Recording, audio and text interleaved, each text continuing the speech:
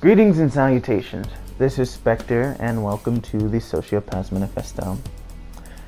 Now, initially, I didn't think there would ever be a series on this channel devoted to this topic. Personally, I thought the Facebook page would be sufficient, but it turns out it's not. There are certain subjects that I have to discuss through a microphone. Certain subjects that I feel just wouldn't hit home if I were to write them down and express them to a long drawn out Facebook post, because let's face it, people's attention spans nowadays are like 5 seconds, and this video is going to be like 15 minutes. I have faith in my ability to draw people in with my charisma alone, so I feel that it's time I did it. And I'm going to start the manifesto on a subject that I am pretty passionate about. Now, I say passion, and I mean it. There's this misconception going around that sociopaths feel nothing. And that's only partly true.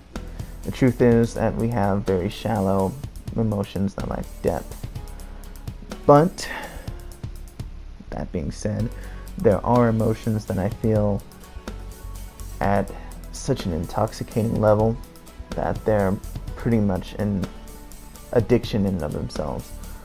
That being rage, primarily, and euphoria.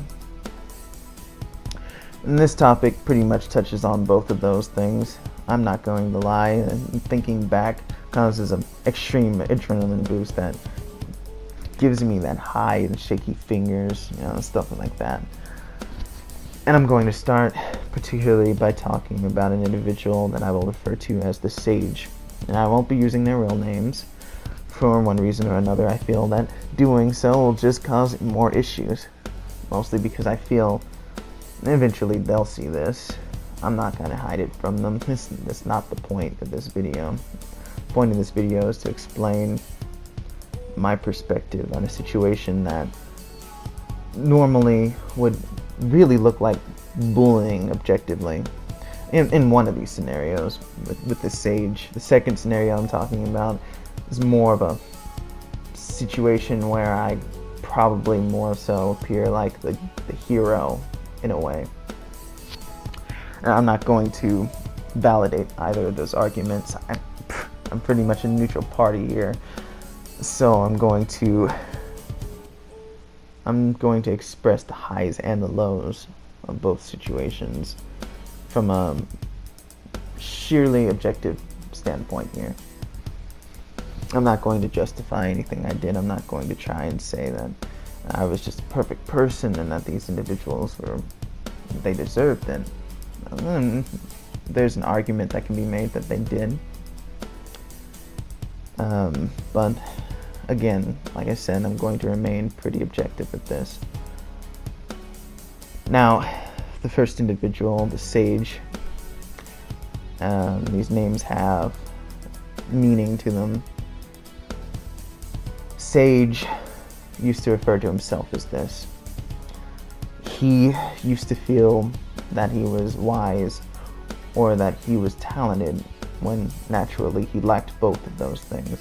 He wasn't very smart, he wasn't very bright, he was unwise, and he was very unintelligent. And this individual, for all intents and purposes, was probably mentally challenged. I recall in the past he said that he used to ride the short bus to school. And there's a joke in there somewhere I'm not going to make, but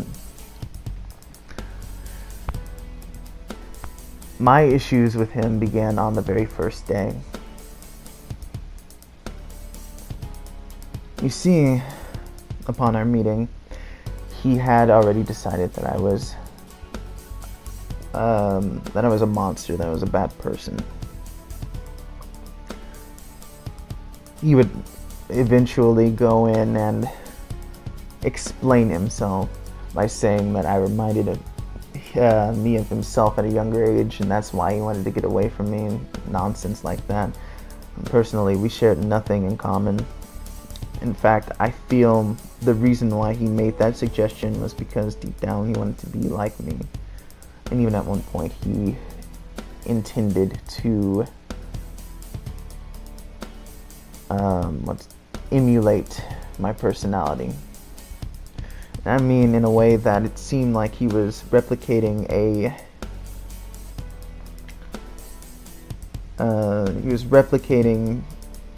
comic book villain, so to speak.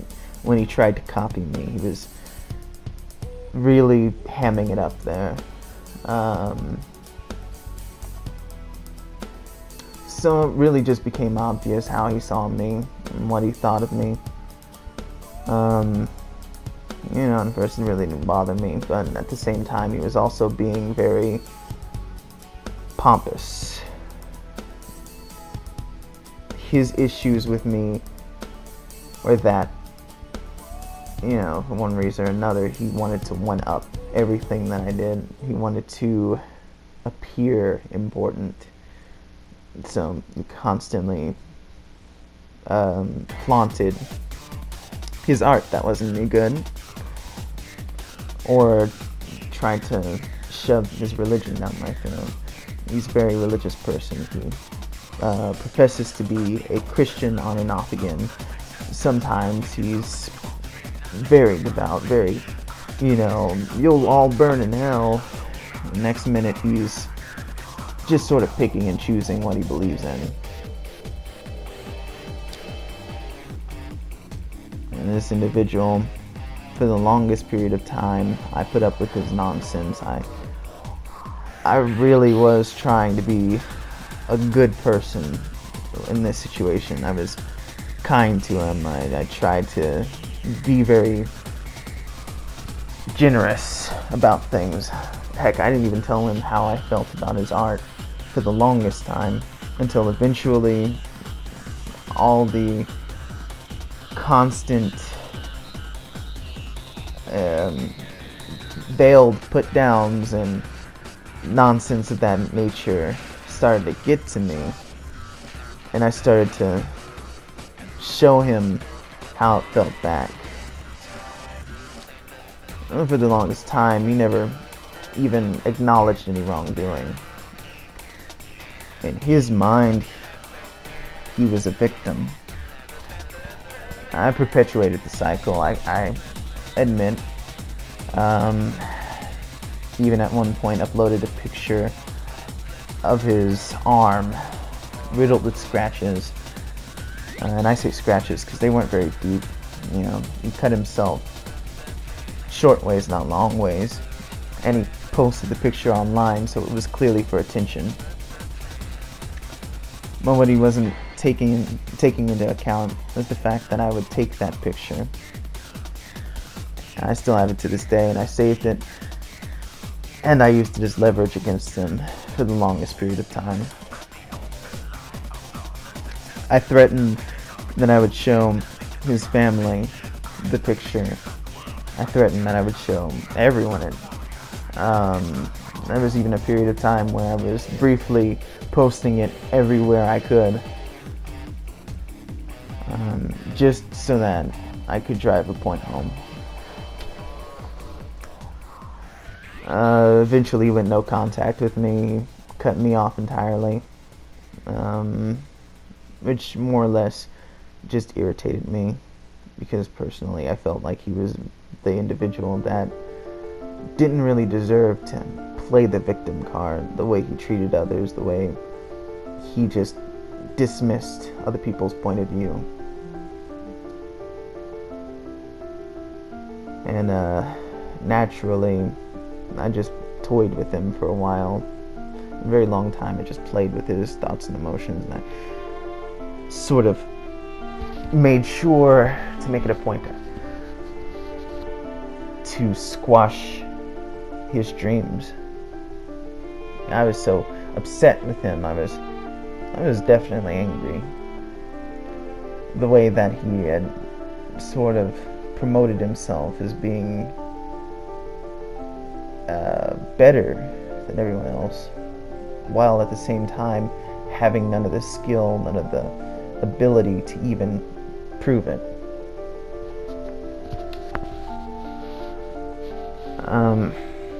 Last I saw of him was his YouTube channel, which he put together a bunch of very bad parodies. And I commented. I let him know, this is just terrible, you should stop. And of course he deleted all the videos soon thereafter. There's nothing on that page anymore, save for a video on his favorites that has a veiled kind of connection to me. I feel it's more like an antagonistic marker, something he left there on purpose. But anyway, it doesn't bother me anymore. Now the other individual, I'm going to refer to him as Dagon, and I have a very short period of time to talk about him, about 4 minutes, so I'll make this quick. You see, in Christianity, there was a period where they talked about a false god called Dagon, who was thought to command water and promote the harvest of grain. Now, there's a parallel there, and like I said, it's very poetic the way I'm doing things here. You see, he is what I believe to be a narcissist. And there are various indications toward it. The fact that he couldn't stay away long enough to let his bad habits die off and stuff like that. The promiscuity, the fact that he cheated on his girlfriend and then blamed her for it, stuff of that matter. But he wasn't quite a sociopath. You see, he, more than anything, wanted the adoration of everyone around him. He wanted to be important. And to do that, he would interject into relationships and friendships, and he would tear them apart just so he could play doctor with them. Naturally, on an opposite side of the spectrum, I didn't agree with his actions. And you might think that that's crazy, but I think there are some selfish reasonings behind it. Like a sort of, there can only be one of us here in this situation at this time, and there can only be one tyrant. Of course, I spent a very large amount of time finding the individuals which he inflicted wounds upon, and I went to them offering salvation, offering revenge. And over time, I amassed a group of people with enough scorn and hatred towards him that it was so easy to motivate them to get rid of him for good. One more thing about him was that he was a coward. He couldn't take criticism, and criticism basically burned a hole in him. And for that reason alone, I was able to beat him, because his ego was more important to him than the obvious problem at hand. And it was easy to turn these people against him because he gave me that ammunition. He wasn't very careful about who he hurt and how. Naturally, taking him down was pretty easy. In closing, I haven't had any contact with these individuals for at least the past several months, and it's probably for the best.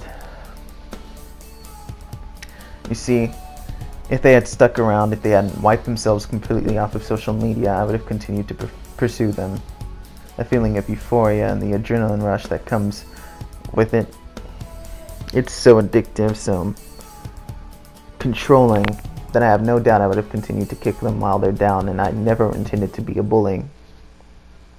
And that being said, this is all I really have time for today.